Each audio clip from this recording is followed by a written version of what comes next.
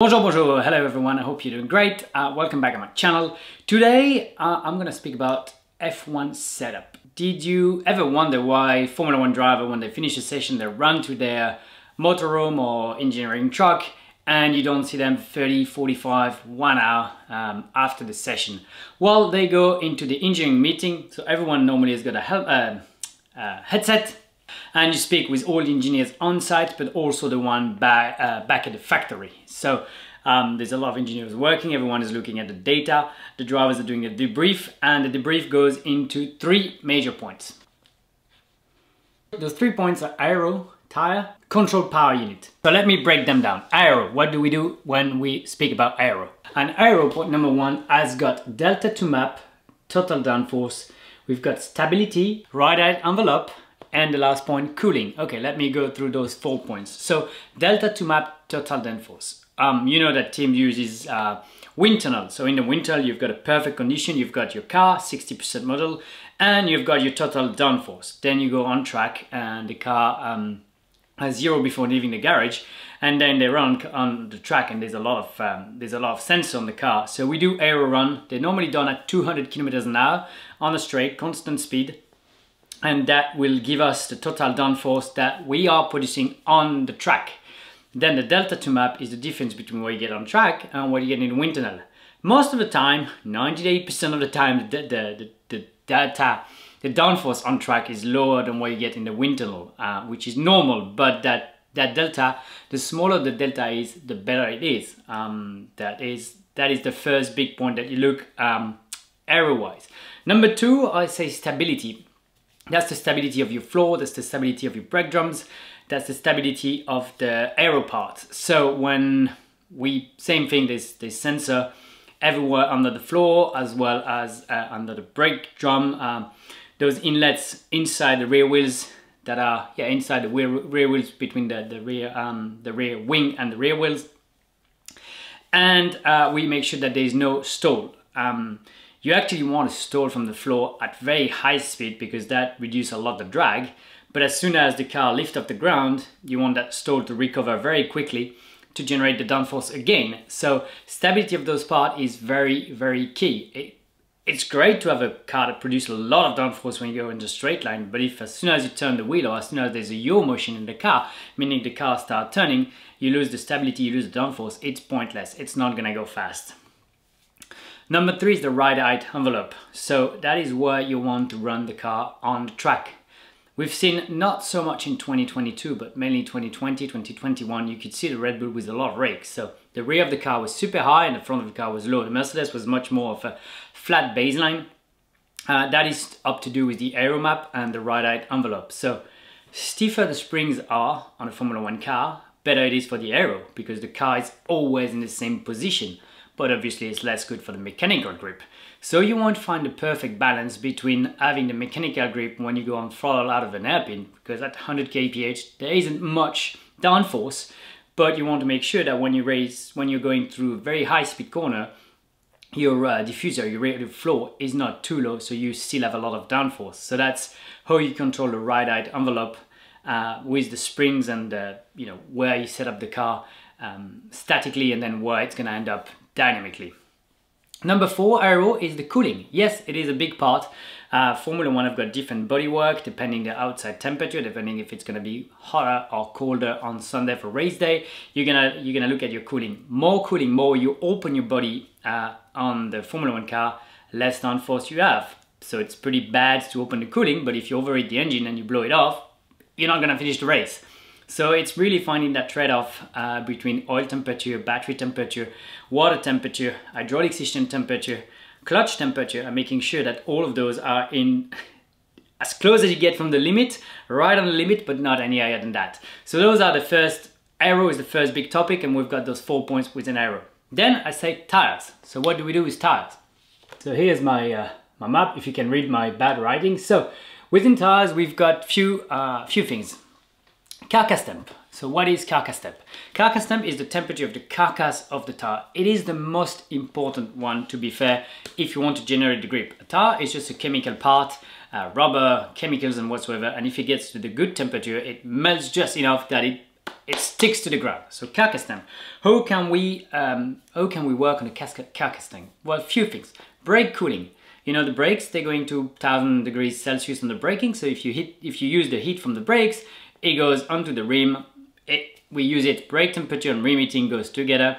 If the FIA tried to ban those systems, but you could see a lot of different brake cooling system in the past to take the heat from the disc and bring it to the rim. Even the rim were designed in a way that they were, depending which one you wanted to use, they were taking more or less heat from the brakes.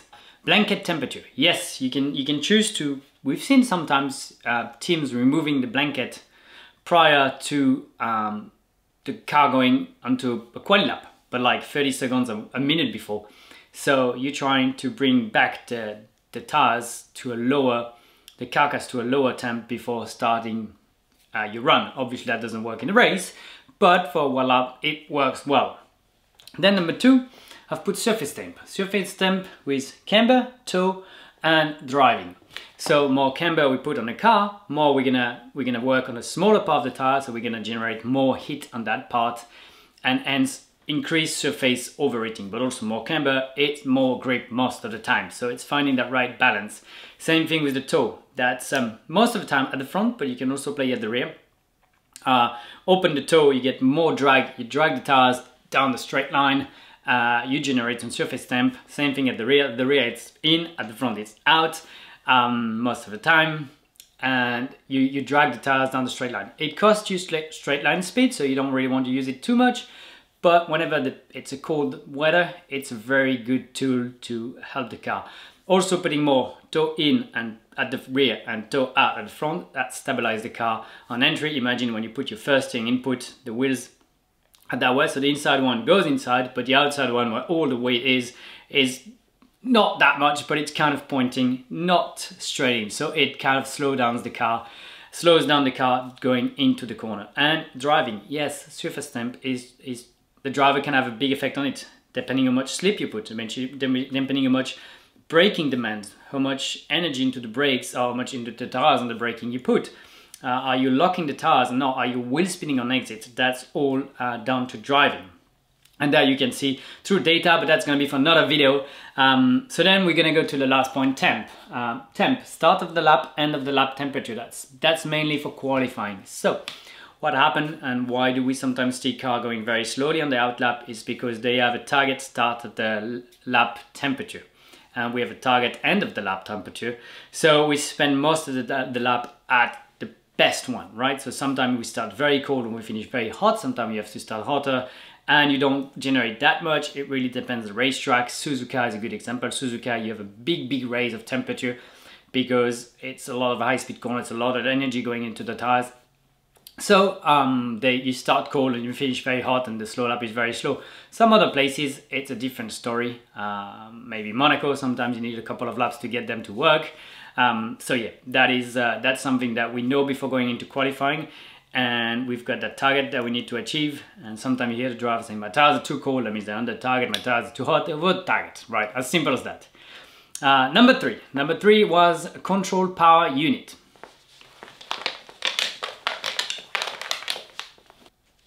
So what have we got? Controls power unit. We've got the differential. We've got the brake, balance, migration. Brake balance, engine torque, harvesting. Controls power unit, differentials, what is it? Yes, Formula 1 use hydraulic differentials, so you can set it up, you can change it on the wheel. If you haven't seen it, by the way, I've made a video about Formula 1 steering wheel, so please make sure you check it out, you're gonna see what it is, and the differential, we can set it up in the car. So we've got 3 phases for the differential, entry phase of the corner, under the braking, middle phase of the corner, no brake, no throttle, exit phase of the corner, on the throttle. The one that you change most of the time is entry and mid. More lock differential is, less differential of speed there is between the 2 rear wheels, so they work together. So imagine if it's completely blocked, the rear wheels are going to push the front of the car, so you're going to understeer.